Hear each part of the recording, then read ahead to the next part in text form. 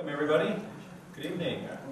Thank you for joining us for another one of the lectures in our 2018 series here for what's been co-sponsored by the Friends of the Parker River National Wildlife Refuge and the Parker River Refuge itself. My name is Ted Olson, and really great to see people here again. I see a lot of familiar faces too, so thank you very much for continuing to support our event. Tonight we have another lecture by our historian, Mary Ellen Lepionka, again on North American Indians and the people that inhabited the Parker River area. So, more to do. I welcome you. Thank you very much.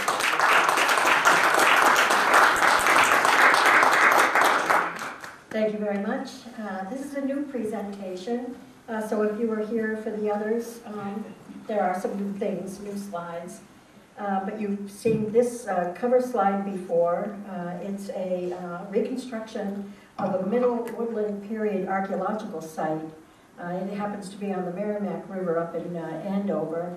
And it's been, the painting is a representation of actual archaeological finds there, a reconstruction of what the site was like. And that would have been a fairly typical Algonquian or late woodland Indian village with a lot of diversity, because they were bands of extended families, and each family did its own thing. So there was a lot of diversity and variety within each community, and the bands were constantly mixing and matching, going apart and then coming together at different times of year and so on. I got interested in how the Native Americans who lived here used the natural resources that are here in the Parker River watershed. And so this presentation is about their material culture.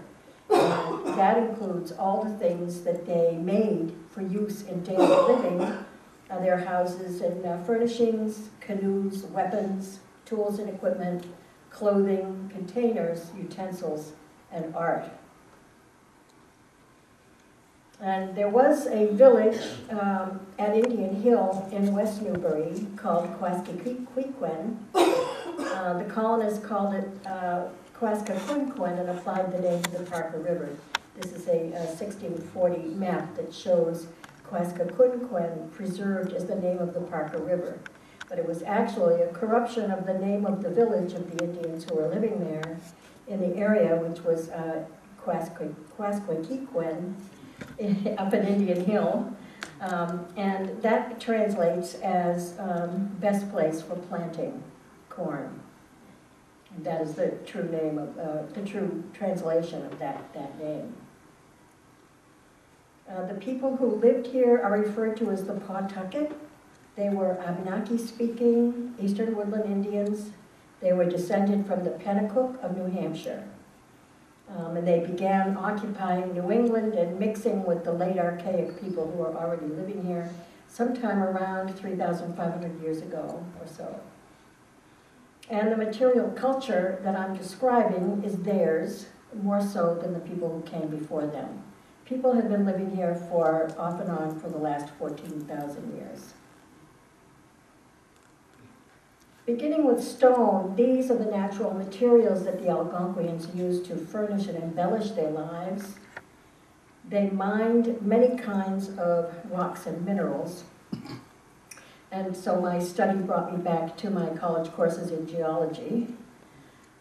I learned that they mined chalcopyrite, pyrite, and galena at Turkey Hill, and at sites called Devil's Basin, Devil's Stevens Pond in North Andover. You may be familiar with some of these sites. These minerals are all forms of lead, and they're often found in association with silver or gold. There is a little silver around here. In fact, there's a silver mine in Rowley, for instance, but not gold. And there is a fair amount of copper. This chalcopyrite is a sulfide of copper and iron, and that is the principal ore of copper.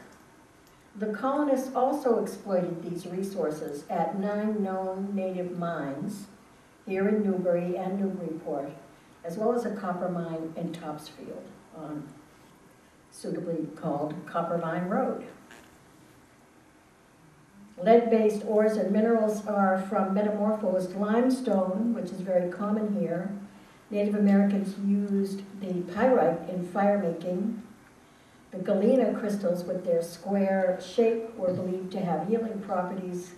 They were a staple in shamans' kits. And if you've seen galena, of course, it is very impressive looking, both pyrite and galena. These are very common here. These are 3 native mines in Newbury: Devil's Basin, Devil's Den, and Devil's Rock. Any place name with the word devil in it was a Native American site.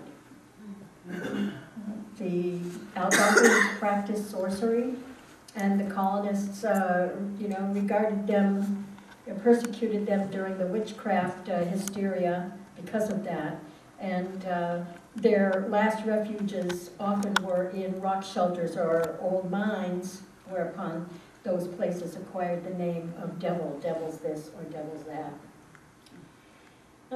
So the colonists also used these mines. They quarried serpentine rock from these to use in building, and they also used the excavations as lime kilns.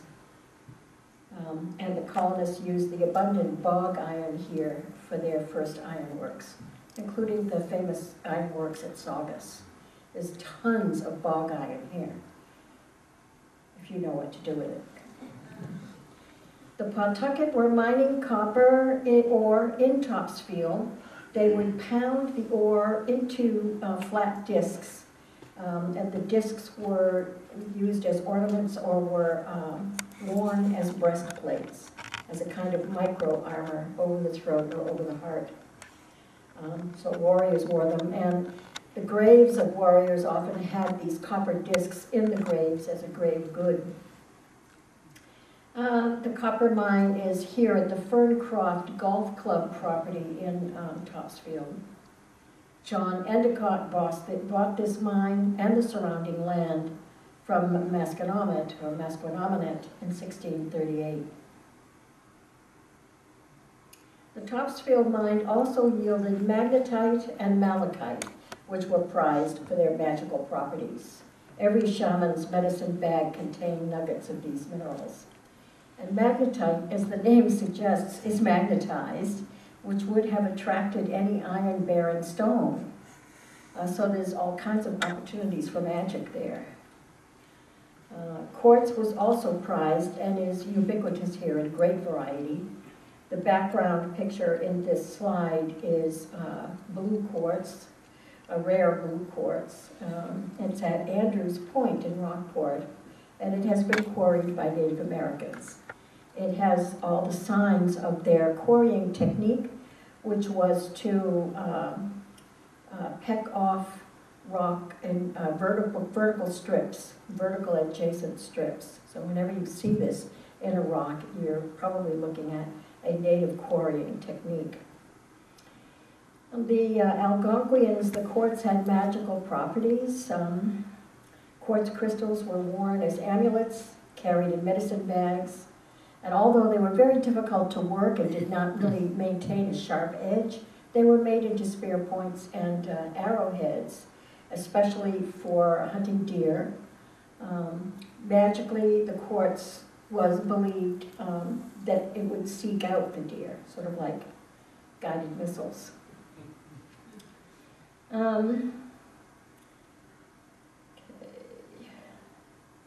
In addition to chalcopyrite and pyrite and galena, the native mine on Kent's Island, which is right here, isn't it, in your area?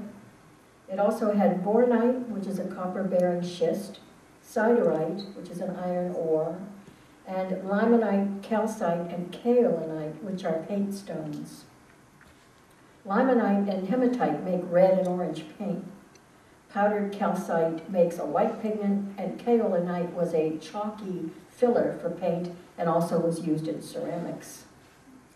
Rowley, Middleton, Georgetown, Boxford, Andover, and North Andover are all major sources of these stones, as well as Newbury, West Newbury, and Newburyport. Very common here. Another important paint stone was graphite, which is a form of carbon. It is mined locally in Middleton or the people here imported it from a Nipmuc mine near Sturbridge called Tantiusques. Graphite made blue and black face paint. A band of black across the eyes was a symbol of bereavement. The Algonquians also mined soapstone, or steatite, which is plentiful in the Parker River watershed in great variety. All the forms are here: blue, gray, green, and black. Soapstone, is, if you've handled it, is a very soft, very heavy stone. It contains a lot of talc, easily carved. Jenkins Quarry in Andover and the Harold Parker State Forest have large amounts of blue soapstone. And the native people also picked soapstone out of the ledges along the Scug River, out of the Nease at Fishbrook, and out of the diorite at Shatner's Pond. These are all in your area. These pictures show native quarrying on the Scug River in Andover. They would peck V-shaped grooves into the natural seams and fissures to split the rock into blanks, which were then carried off and later made into bowls or other objects. On the bottom picture, I don't know if mine, oh it does. Does it? Yes, there. Am I seeing right? I mean, it's not very clear, is it? Is there a way to fix the focus? No? Sorry about that. I didn't. It is resolution. It's the resolution? Yes. I'm not sure how to fix that, but it is too bad. I am sorry. This is a new thing. But anyway, you can see where a blank for a bowl has been carved out of the left side here. And on the right, here's another bowl coming that has been left incompleted. Hasn't been finished. So you can still find native mining on the banks of the Scug River and in other places. Of course, and if anybody does know how to change the resolution, I'll be glad to pause. But these are some of the things from found here in this area that were made from soapstone. Pipes and mortars, pestles, bowls, and effigy carvings. The Pawtucket sitting black bear is in the collection of the Peabody Essex Museum. And here are a spindle whorl and a plummet. And these are weights for, that were added to spear throwers or atlatls. And steatite was a favorite thing for those. This was never holed, so it wasn't used as an atlatl weight and may have been made ceremonially because they would have drilled the hole before finishing the exterior, just in case the stone broke. You always would. Anything that was going to get a hole or a spark, you did that first before you did all this shaping and polishing, just to save effort. So I don't know what the use of that whale, they call it the whale tail. That is in the Cape Ann Museum. The wedge method, using the hammer with a wedge was used in other types of native quarries, like this one, which is at Red Rocks, in the Red Rocks Conservation Area in West Gloucester, near Mount Ann. Notice that trees are allowed to grow in intervals in the crack. This helps to split the rock. And quite often the Algonquians would intentionally plant or encourage the growth of plants in cracks in order to help split the rock. And blocks of stone, you can see how it was dragged down. Again, a vertical mining method. And then the blocks were transported to manufacturing sites, or they might be traded to other groups, or they might be cached for future use underground. And caches of stone blocks and tool blanks or preforms have been unearthed in the watershed here and in the Ipswich River watershed, as well as on Cape Ann. Here are some examples of preforms that were cut out from mined blocks of stone. These were found in a cache near Chabaco Lake. You can see the locations where future spear point is going to be here. And this is going to be a future axe that's been roughed out. And then the stones were abandoned. So that's what they call a preform in archaeology.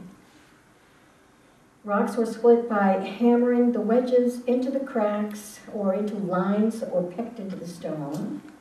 And stone could also be gouged from boulders using fire, especially effective for splitting granite and ground stone like basalt and whatever, which does not flake on a line of fracture, but sort of spalls off conically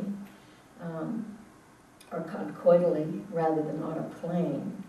So on granite and ground stone, percussion pecking was the principal method. And these are some examples of stoneworking tools here, quarry tools. Not shown is a pick. I have a picture of one, a quarry pick. So they included anvils, chisels, wedges, hammerstones, and a braiding or grinding stones for finishing the work. The other two abundant rock and mineral resources in the Parker River watershed are igneous rocks, such as granite and basalt, of course, and glacial marine clays. The native people quarried pegmatites on Cape Ann, and all along Route 93, for example, Dascombe Road in Andover has a lot of pegmatites. These are granite boulders with very large crystals of minerals, including gemstones. The Native Americans would pry out these minerals and pry out the gemstones and polish them for other uses or use them for other things. They were carried for magical protection or traded inland. The people inland were in areas that had sedimentary rock. To them, it was very special to receive anything from the igneous rocks that we have in this area here with all the crystals and gemstones and minerals and so on. Yes, and the hardness. Sandstone being very soft.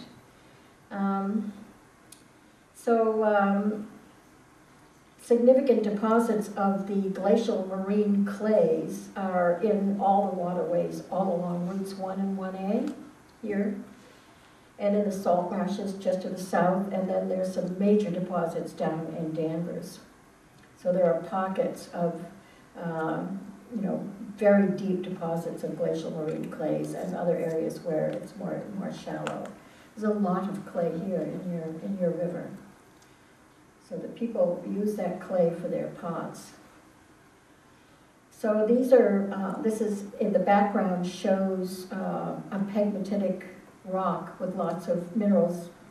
Included in this rock are garnet, feldspar, and mica, all of which would be greatly prized. This is basalt with olivine crystals. This is an example of an olivine crystal that's been taken out and polished. This rock, which happens to be in Lane's Cove on Cape Ann, has been mined by Native Americans. All the crystals have been dug out of this rock, very old rock. And nearby, there is a boulder with petroglyphs, which is practically now overgrown with seaweed. This was a major mining area. The shaman's medicine kit included anything special or small or shiny or magnetic or unusual. They were used in healing and divination, especially quartz crystals, citrine, olivine, mica, malachite, amethyst, garnet, pyrite, and galena, all of which are gotten here. These are paint stones at the bottom. The one on the left is turgite, which makes a yellow or orange pigment, and this is hematite.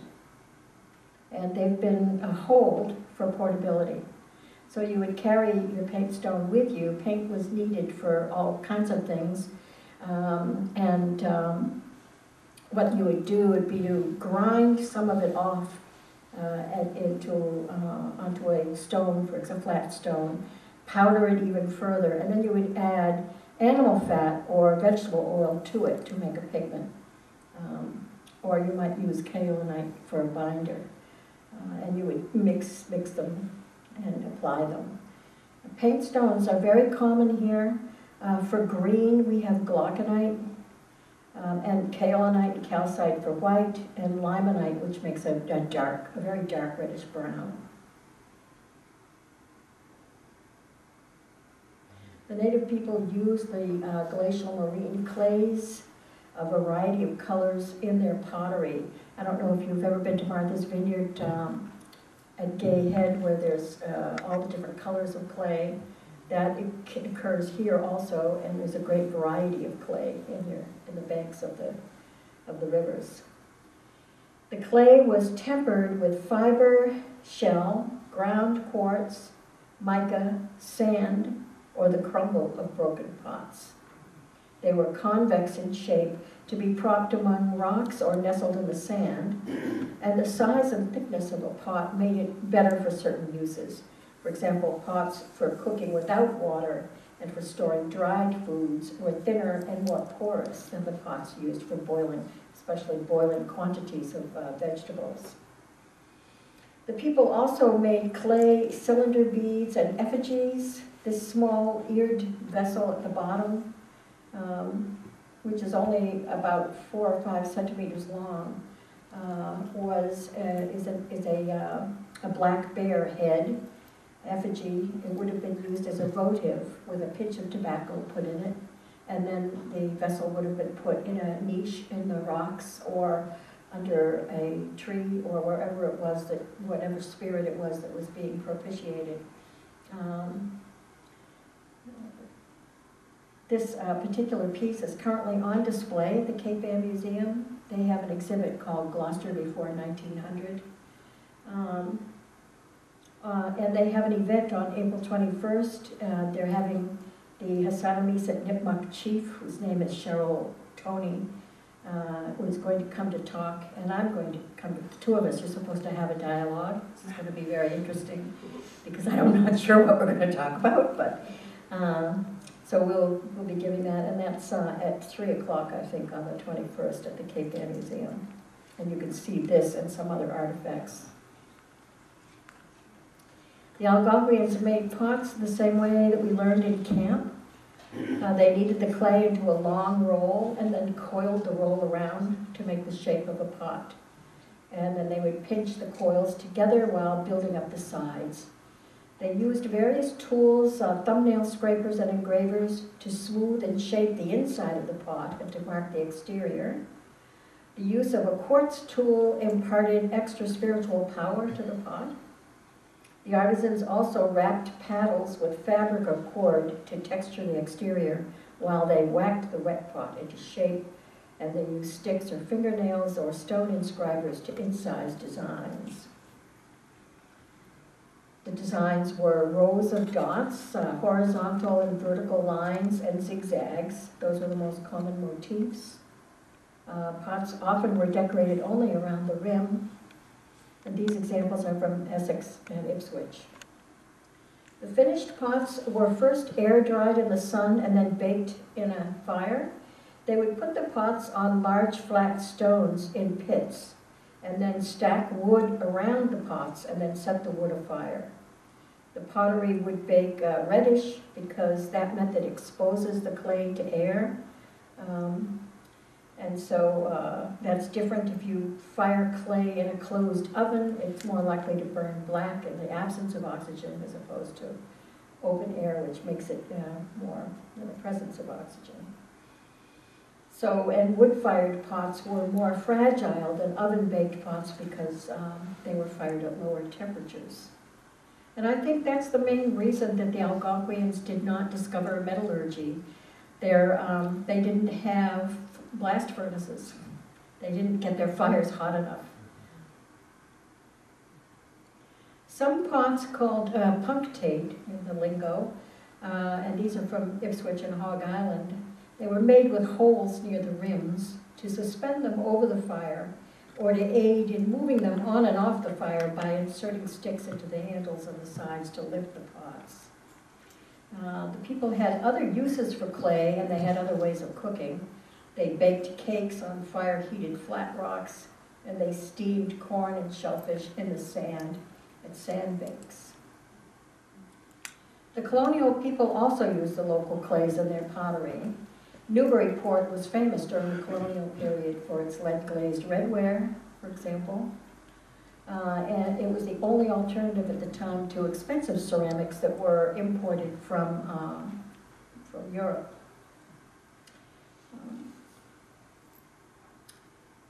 This compares local stone with imported stone. Native lithic materials found here or in Essex County are mostly made of local stone, with earlier imports that archaeologists regard as diagnostic. For example, the archaic people brought jasper from New Hampshire. They brought Munsungan and Rama chert from Maine. And the woodland people brought Onondaga chert from the Great Lakes region.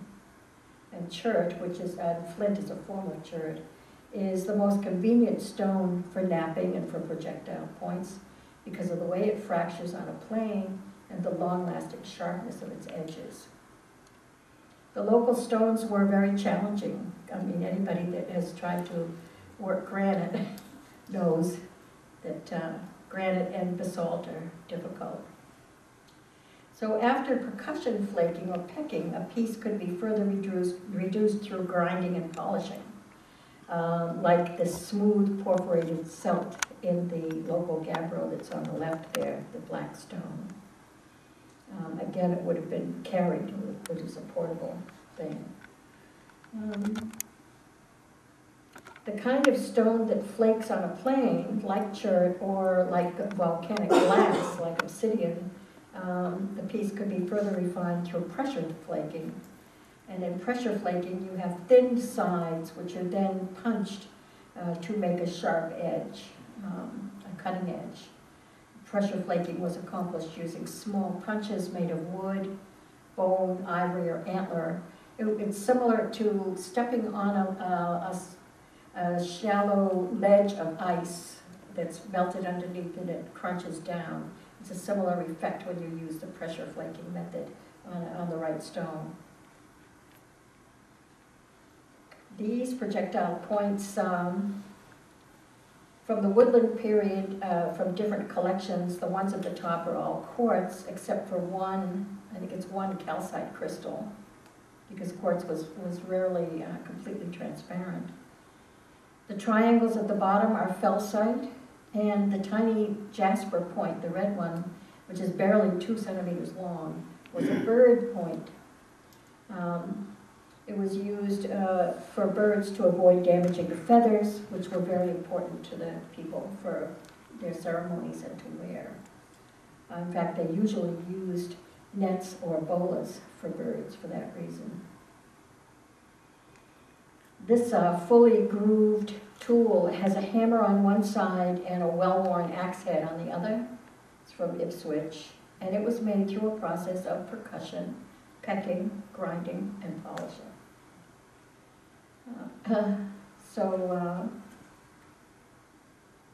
It's like carving the statue of David in marble, where you have to chip away and polish till you get what you want, bit by bit. Tools that were not handheld were hafted, attached to wood, bone, or antler handles. Those things tend to disintegrate in our acid soil, so the archaeologists tend to find the stone part, but not the wood, bone, or antler that was used to heft it. Methods of hafting using fibers were as diverse as the tools themselves. These are just a few examples, and there's the quarry pick that I mentioned earlier.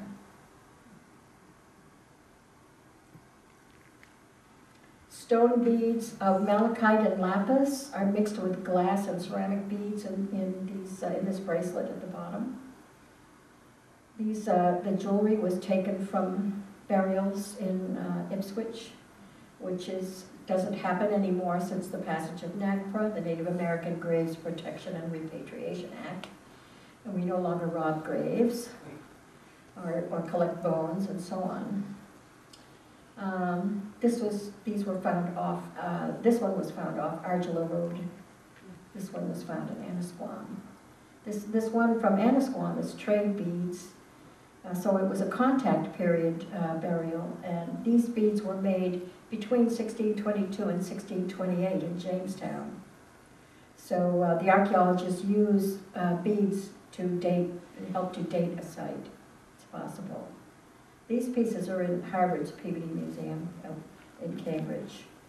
This is a Minnesota pipestone, a broken pipe. It was a ceremonial pipe, not used for recreational smoking. It's in the Annisquam Historical Society. This sculpture, which is made of sandstone, was found in Lobster Cove in Annisquam. It's three-dimensional. It's a woman, and she has an infant on the nape of her neck, held on with a tump line. It's about 20 centimeters. The woman's headdress reveals her ethnic identity, and presumably that of her sculptor, as Micmac or Maliseet from Nova Scotia or New Brunswick. Now the Micmac were enemies of the Pawtucket, and they may have occupied Lobster Cove after the Abenaki-speaking Pawtucket left, because for at least 500 or 600 years, the Micmac and Maliseet had raided all the villages along the New England coast for corn, and coveted those seaside sites. These are native petroglyphs. Some are hard to see. This is a row of triangular shapes. It's the symbol of a village. The number of shapes would identify the number of teepees, or wigwams rather. They're teepee-shaped, but in the village. And here's the seaweed growing over them. They're barely visible anymore because they're totally submerged at high tide and have been for hundreds of years. It's amazing that we can see them at all. And then you have things like a triangle in the top of this rock. This is at Pole Hill in Gloucester. Triangle is an Algonquian symbol of healing. This would have been a place of healing of some kind. There are lots of these that remain to be discovered. And I have not had an opportunity to explore your rocks here. I've been all over Cape Anne's rocks. These are examples of horned serpents. They're carved into granite boulders on Pole Hill. And that hill is discovered to have been an astronomical observatory and ceremonial landscape created around 2,500 years ago, and study there is still ongoing. The sight lines have been identified for the solstices and the equinox, and other sight lines are being established for other astronomical events. Here's a bear claw and hand in Annisquam. And now I really can't get around anymore in the rocks. I'm afraid I'll kill myself. So it's just too bad, but I keep hoping that other people will see these things and get excited about examining rocks more closely when they're taking walks in the woods. I focused on stone because the Stone Age people who lived here were experts in stone, but you know, bone, antler, and ivory were also very important materials in art and in tool making. This is a display from the Phillips collection in the Cape Ann Museum. There's an awl, tool handle, knife blades, hollow bird bones, which were used as pipettes or drill casings, fragments of compound fish spears and fish hooks, and the ankle bones of deer, which were probably used as drill sockets in the fire-making process. As a medium, animal parts is even more versatile than stone. These detachable harpoon tips from Gloucester were for killing harbor seals, grampuses, which was a North Atlantic porpoise, swordfish, and giant sea bass, all of whose bones are found in sites there. The broken harpoon fragment on the left, which is in Manchester, is calcined or burned antler.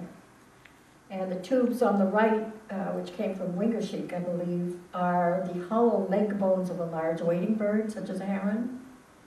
If they were blocked at one end and capped at the other, they made very good containers for small quantities of special substances. Tobacco or medicinal powders, blood, little stones. And shaman also used them as straws in various curing processes. You could blow through the straws to have an effect. You could also suck illness or evil spirits out of things through the straws and so on.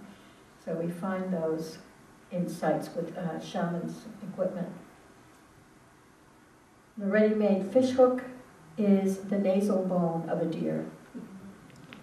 All parts of the deer or the moose were repurposed: leg bones for handles, hooves for rattles, bladders for canteens, horns for clam forks, and nothing was ever wasted out of respect as well as out of the need to have a subsistence economy.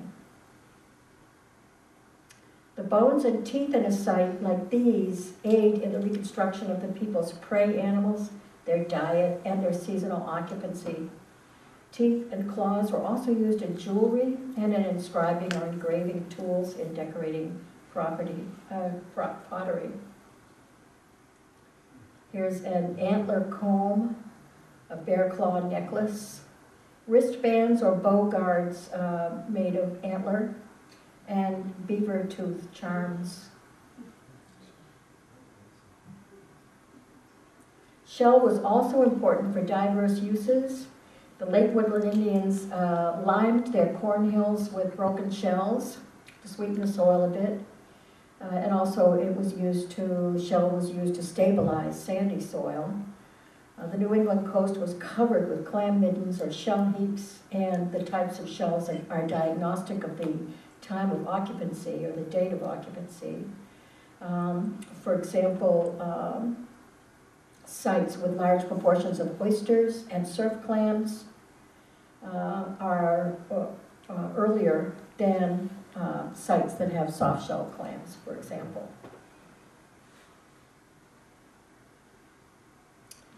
The people harvested clams or preserved the meats through drying or fermentation.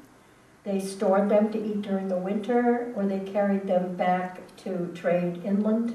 They were delicacies to the inland people. Seafood was a major trading good, dried seafood. They gathered pearls from oysters and mussels, and pearls were also greatly prized, as you might imagine. The depths of accumulation of shell refuse from harvests and meals can aid in calculating the population or the length of occupation of an area. This one is on Great Neck in Ipswich. And you have a shell midden by the side of the road here that was pointed out to me, right here on your turnpike. And you probably have a great many others. There are undoubtedly many more shell heaps here on your reserve. The people used the shells and bony tails of horseshoe crabs as tools, which was observed by the French explorer Samuel de Champlain. And they added the bodies of horseshoe crabs to their corn hills or used them as fishing bait. The shell was easily carved. It had many uses. They could be sewn together to make purses or canteens to carry provisions. You could attach them to your belt for going on the trail. You could store in them tobacco or first aid material, parched corn, so on. The Algonquians also made surf clam shells into trowels with handles that they used for weeding their gardens. Our horseshoe crabs are almost nearly extinct here. I think they still come up into your sound, the Plum Island Sound, they still come in. They used to come in, when I was a kid, they would come into Front Beach in Rockport. We would go down and look at them, but they're dwindling. This is the one in most range. Is that right? Okay. Right here. Okay, good.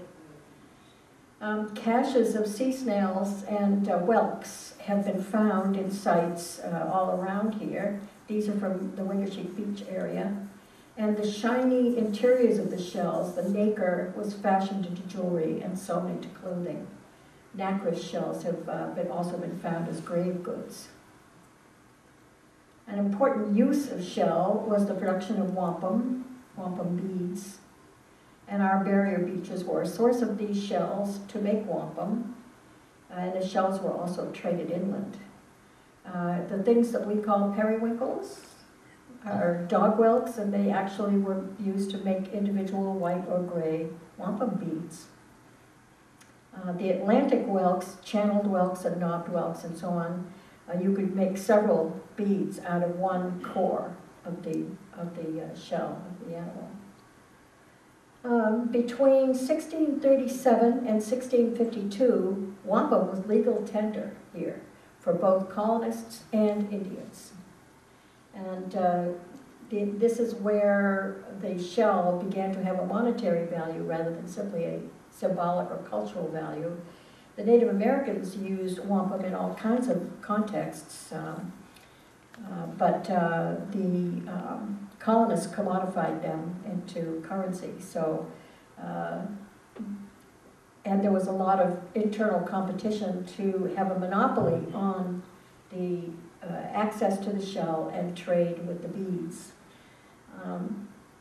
And the English started to make their own. In fact, there were even factories in Belgium and Holland that made wampum beads and then exported them back out to America in order to, eventually the Native Americans just turned up their nose at all wampum because it just wasn't the same, it wasn't real. Mercantile economy. So they were made by drilling the spines of the shells using an awl or a fire drill type of thing with an anvil stone. And then once the hole was made, then the beads were cut and polished. And the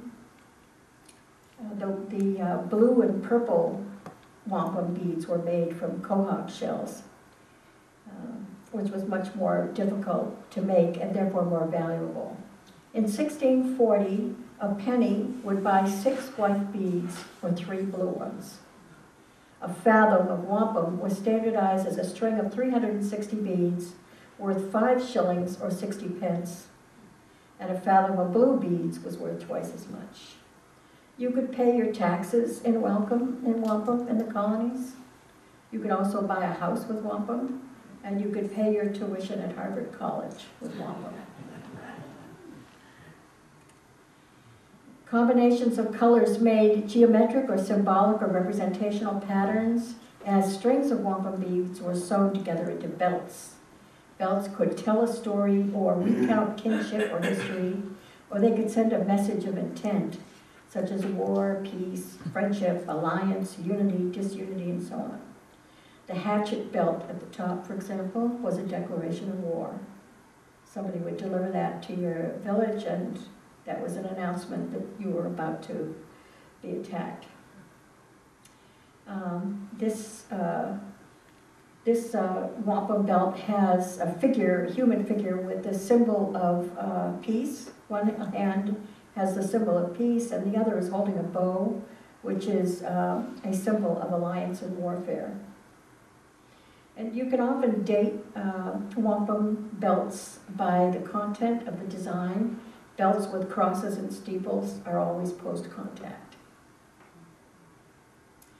For the Algonquians, wampum belts represented honor and prestige initially, and not wealth.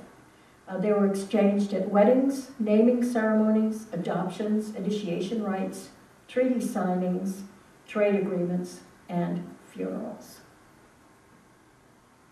And like the stone beads, shell beads were soon replaced with European glass trade beads.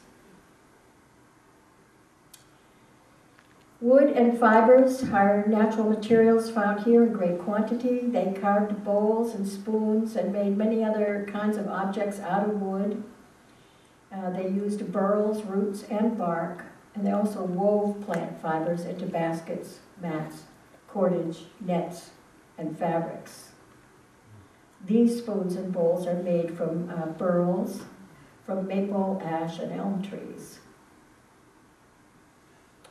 Wood and fibers were the stuff of wigwams. As these historical photos suggest, their homes were circular bark or mat covered, wooden frames in various shapes and styles. They were often intended as temporary or seasonal housing. Wigwams were left standing for anyone to occupy when the family wasn't there until the family or hunting party that built it returned. Raw materials and preserved foodstuffs were often cached nearby to use in future occupancy. And a family might build 2 or 3 wigwams in different places to use at different times. They might have a house in their winter village, the permanent village. They might have a summer camp, and they might have a winter hunting camp someplace. They had a systematic method of engineering wigwams.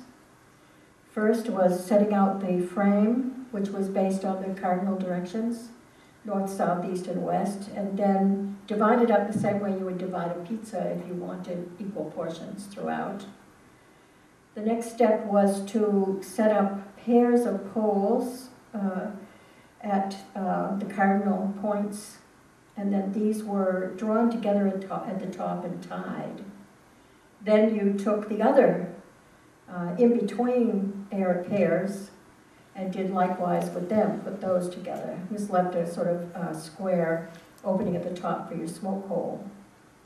Then you added your layers of bark. This bark was used for winter, usually 3 tiers, sometimes 4 tiers, starting at the bottom and then building up. And then, because of our wind, which we get sometimes, you wrapped cordage or saplings around in a overlapping crisscross fashion. Wigwam interiors, walls, floors, seats, sleeping platforms, and beds were made with woven mats. The mats were corn husks and cattail leaves. They were actually pretty comfy. These heart-shaped palm tools were women's weaving aids in the construction of mats and bedding. The notched end could be used to straighten or smooth fibers, and the pointed end was used to push fibers into the weave.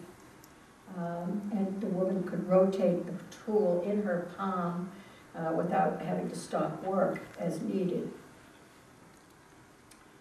Brushes, bulrushes, sedge, stinging nettle, dog bane or Indian hemp, and milkweed stalks were the best sources of bast. Bast is the inner fiber for making thread and string that can be woven into fabric or cordage or nets. Bast from dog bane stalks could be rolled on the thigh to make a string, or spun on a spindle whorl to make thread. Rolls and bundles of plant fibers were cached for the next season, along with the dried foodstuffs and the tool blanks. Baskets were woven using sweet grass, as well as beach grass and eelgrass, and also splints from the bark of several types of trees, especially elm and ash. You probably have seen coiled sweetgrass baskets, which is still being woven. Other tools for working fibers were notched stones for combing and straightening fibers. And this perforated schist here has a smaller diameter on one side than on the other, and it was used to de-chaff a stalk or debark a branch to pull it through. And the sinew stone at the bottom was used to separate sinews for stretching and drying for use as thread in sewing hides. And it could also be used to separate plant fibers for fine weaving. Evidence of woven fabrics comes from Samuel de Champlain's drawings of the Algonquians he saw on the North Atlantic coast. Here's a warrior, a Saco warrior, wearing basketry armor.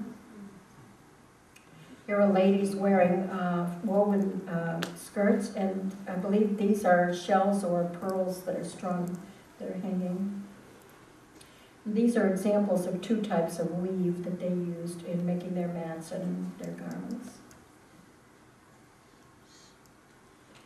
Champlain also sketched this interesting method of basket weaving.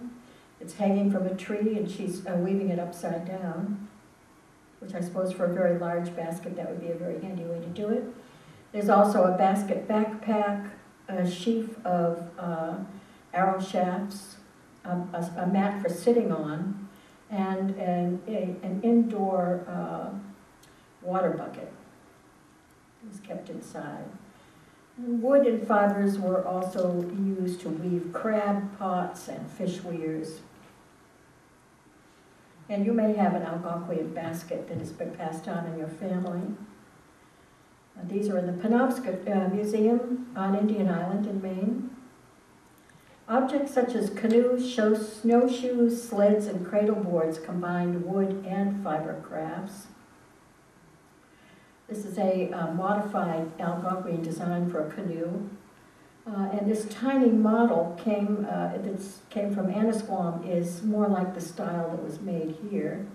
It's decorated with quill work and was probably made during the contact period. This is a decorated papoose carrier, cradle board. It's decorated bark or carved bark that has been sewn onto an ash frame. It would have had eelskin ties, and it would have had backpack straps and also a protective wooden band above the baby's head. And little mobiles or a dream catcher would have been attached to the band. And the cradle board would have been filled or stuffed with disposable cattail fluff for diapering material. The people made dugouts. The Wampanoag called them mashoon. We are at the southern extent of the canoe, birch bark canoe culture. If you go any further south, it's only dugout canoes and not birch bark canoes. So we're really at the southern extreme. But the people also made dugouts, and they were made from tree trunks. I think it's only a matter of time before we find one buried somewhere in an Essex County salt marsh or in a pond. The colonists appropriated them for use as hayricks for salt marsh hay. You may have historical photos with Michoud carrying great huge stacks of salt marsh hay on them. And they would also hosey certain trees for private use to be made into dugout trees. And the Algonquians did the same thing. Certain birch bark trees would be identified as canoe trees, and nobody was allowed to cut them down. They were to be grown to become canoes. They felled and gouged trees using fire, the aid of fire, both to fell the tree and to gouge it out, a process described by early explorers. You just set fire to the tree and scrape it out, extinguish the fire, scrape all the char out, and then set fire to it again until you have the shape that you want and it's been hollowed out enough. Deerskin and moose hide and the fur of fox, beaver, marten, otter, muskrat, squirrel, rabbit, bear were the stuff of winter wear and social status. Trapping, curing hides, and sewing clothes with needle and thread were year-round activities for both men and women. But the women did the dirty work of fixing the hides, curing the hides, and they used these steep-sided palm tools, which are from Ipswich, as scrapers and rubbing tools for finishing the insides of deer skins to be made into clothing. This woman and her baby are in traditional dress, but contact period deerskin clothing appropriated European tailoring styles with collars and front openings.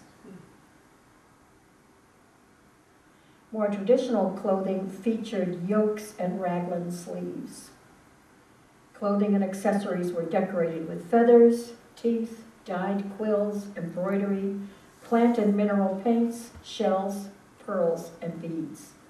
And different treatments distinguished garments for ceremonial use, or for weddings, or for hunting expeditions, or for war parties.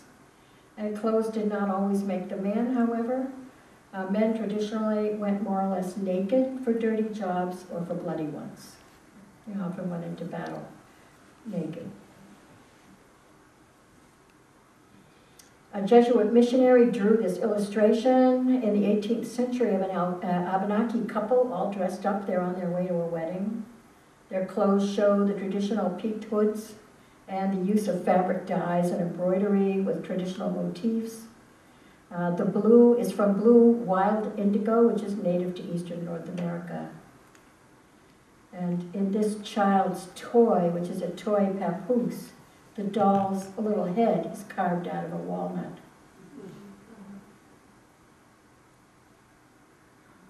These are contact period northeastern Algonquian quillwork box, a quillwork box. Those are porcupine quills. Here's beaded moccasins. And these are patches of embroidery in the style that was used here in Essex County. Traditional Algonquian motifs were based on shapes and features in the environment, curving trail lines, hills, wigwam domes, palisaded villages, berries or rock clusters, circles and dots, sprays of foliage, abstract forms such as contrasting diagonal lines, and so on. These motifs were combined and repeated in patterns, and they were used everywhere in painting, ornamenting, beading, embroidering, weaving, basketry. Medallions and flowers with stems and leaves were also traditional motifs, and the beadwork in these examples is so fine that you don't even recognize that there are beads there. It looks like embroidery thread. Those are all little beads. The people became so adept at using the glass trade beads that they came to be called Indian beads. This is Gladys Tantaquidgeon and her brother, and there's Gladys as an old woman. They were Mohegans from Connecticut, and she died in 2005 at the age of 108. And the picture of her as an elderly woman features traditional Algonquian design motifs in her clothing and her jewelry. Here's a famous speaker. And so beginning with stone, these are the materials that the ancient artisans used to furnish and embellish their lives. Their sites and their artifacts and remains and their memory of their very long history here, and their living descendants that are here today, are an important part of our heritage and the heritage of the rest of Essex County. So, and I've started publishing my book, long promised, but I'm finally doing it. It's on a WordPress site. I only have 2 chapters up so far in the preface. The site is called capeandhistory.org. I have 30 chapters altogether, and it goes from the last ice age to around 1750, and the history of Cape Ann or Essex County. So thank you. I think I came in just under an hour.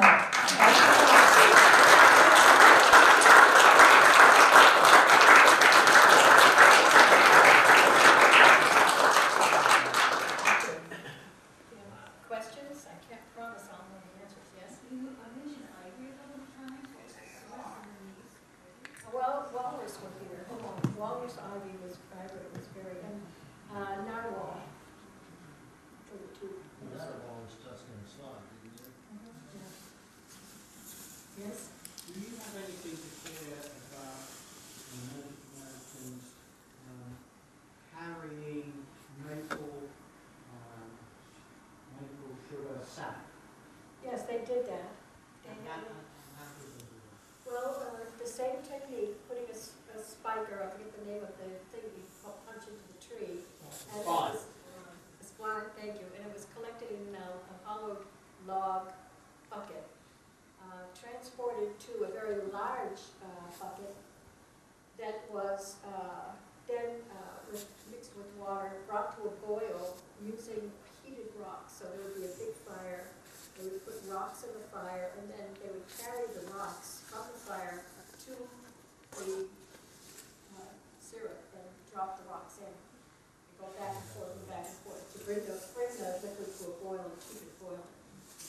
And that alone is one excellent reason that explains why the very first thing they wanted after guns was pots, metal pots. They could be brought to high temperature over to your wooden thing or your clay thing. Yes? In your site, is there any organizations that are trying to keep these back alive or teaching them? There are a lot of native groups that are doing this. Can anybody be part of that, or is it part of their particular area? I wanted to learn how to make an Algonquian basket. There would be opportunities, and to find out about them, I would suggest contacting the Massachusetts Center for Native American Awareness. They know about people who are, Native people who are interested in giving demonstrations or lectures, or who are dancers or singers who can perform, that are willing to come, and she may know, they would know of courses or events. They're widespread and growing in number, because now everybody has started to realize that really they were Indians here. They did not all die out or kill each other off. They were here, and you know, and they're still here. They're here today. So there's a lot of interest and growing interest in their crafts. During the full year, what would be the migration pattern for a typical village like this? Well, Would they come to the coast in the summertime? Would they go inland for better, I mean, would they go up to the falls when the salmon were coming in? Would they, well, the people who came to Cape Ann, I can speak to. okay. They wintered in Mamisit, which is Lowell. Yes. And in the spring, they would come down to Pawtucket Falls for the alewives, Yeah. then, the river herring, and then they would come to the coast and to their summer camps. And Shellfish, they would plant everything. corn in both places. Mhm. They didn't move en masse. There were always people in all the different places. Oh, It wasn't a mass movement. Families did individual things, depending on where their interests lay. There were always some people in the winter village year-round okay. who didn't travel, who didn't take the trip. Women having babies, old Elderly people, the ones who were doing the planting, people who didn't feel so good, people who were going visiting a country to see relatives, you know, all kinds of stuff. Yes, Just like our lives. absolutely.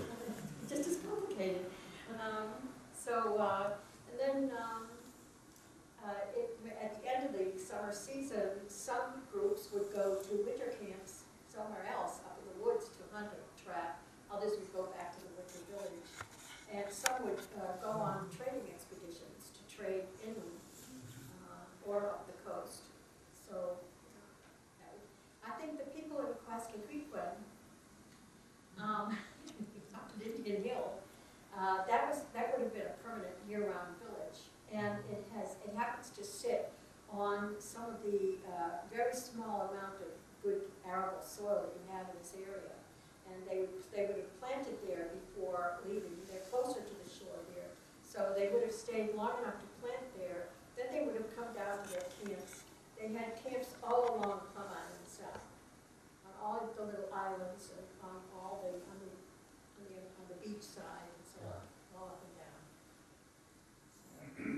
Unlimited shellfish, I mean, and everything. Oh, else. yeah. Just incredible resource. Yeah. Well, and when you think of it, shellfish is high-quality animal protein.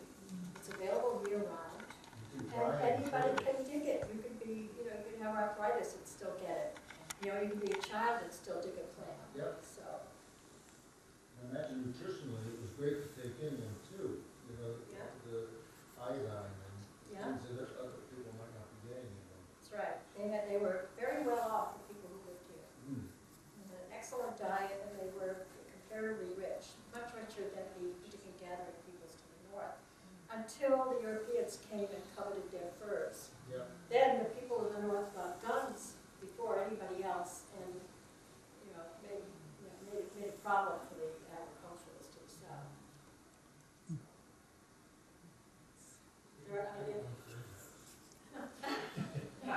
They had various psalms and potions. There are complaints in the literature about insect bites. I don't know if it was greenheads or mosquitoes, but, Oh, right. yeah. Gnats. They had all kinds of plants that they used medicinally for skin protection. Mary Ellen, I have a question for you.